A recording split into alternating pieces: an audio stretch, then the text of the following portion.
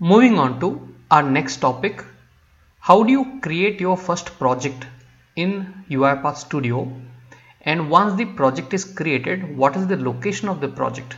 Both the things we are going to see. Now let's get started.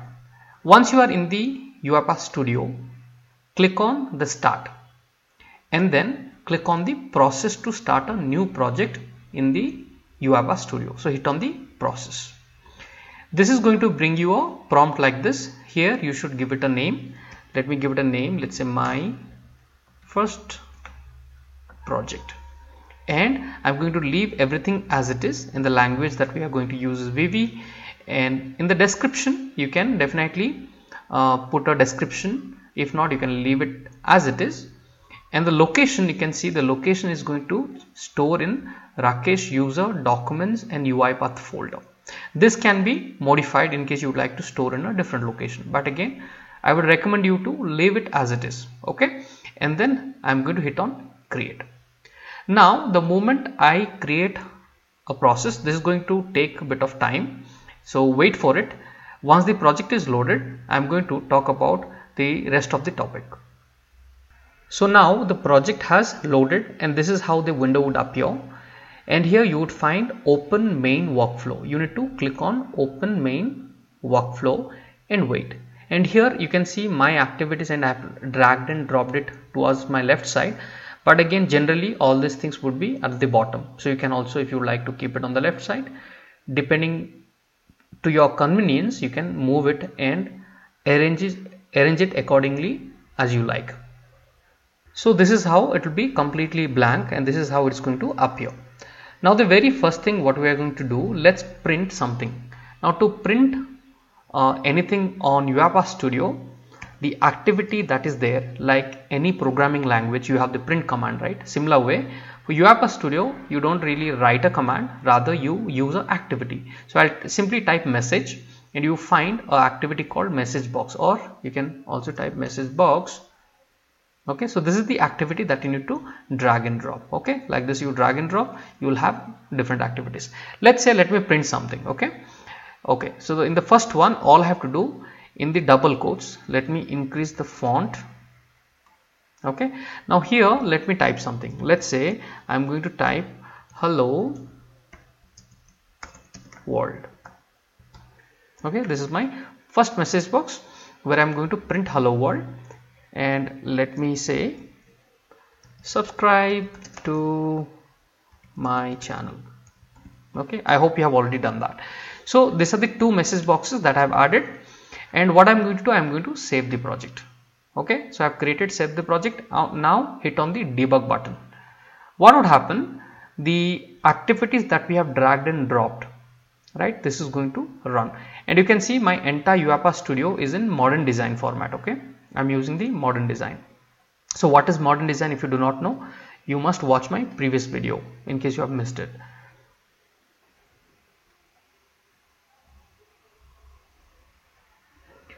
Okay, so from the first message box, you see the hello world has been printed on my screen. Okay, if I click on OK, then it's going to move from the first activity to the second activity. Like in programming, it goes from the first line to the second line to the third line. Same way, here the activities will run in a sequence manner. So the second one has appeared, subscribe to my channel, and it has printed in a message box saying subscribe to my channel. Now once this is created, I hope you have already saved it. So once you save this project, right, where exactly this project is there, let's have a look. Let me go to this PC, and here let's say C drive, and then you should go to your documents, or else you on the left hand side you have the documents. Hit on the documents, and here you would find a folder called UiPath. Okay, click on that. The name that we have given, which is my first project, is over here. If you open this, there are a couple of UiPath Studio files which you should not delete. You should leave it as it is. Now this is the main.xml file. If you see, this is a XAML file. So this main.xml is important. This is the file where whatever you have written will be stored. For example, if I close this, I'm closing the studio, and let's say if I'm going to see the project, all you have to do, double click on the project and wait for it to load. So let me double click. So finally the project has loaded on my screen, and this is how the main.xml file which contains your project. Now to see that, you can also navigate to a tab called projects tab. It could be at the bottom for you.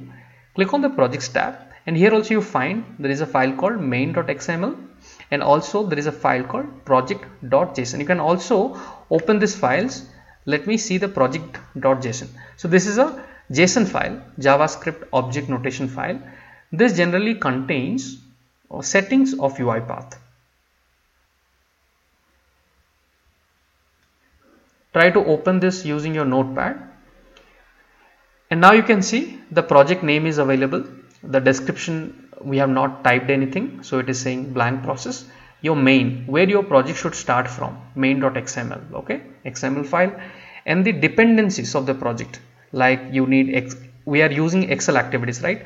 So we are using activities. So one of the activity we used is the message box, which is part of, if you highlight this activity, it tells you, if you read the gray box that is appearing, which says included in uipath.system.activities. So it is telling you where these activities are coming from. So this activity is coming from this particular package. Okay, from here that activity is deriving. Likewise, there are multiple different settings of the project that is listed over here, and it is mandatory for you not to do anything with this or not to delete it. You should not delete this file. These are very important. Your entire whatever you are trying to create over here and try to save it, the file which gets saved is the main.xml. Okay, likewise we can create more XML files that we are going to learn in the later chapter, but at the moment you need to understand this is where all these files are available, and project.json file is nothing but which remembers the project settings for your workflow that you are creating in UiPath Studio, and the main.xml is the file which get auto generated the moment I drag, the moment I create a project.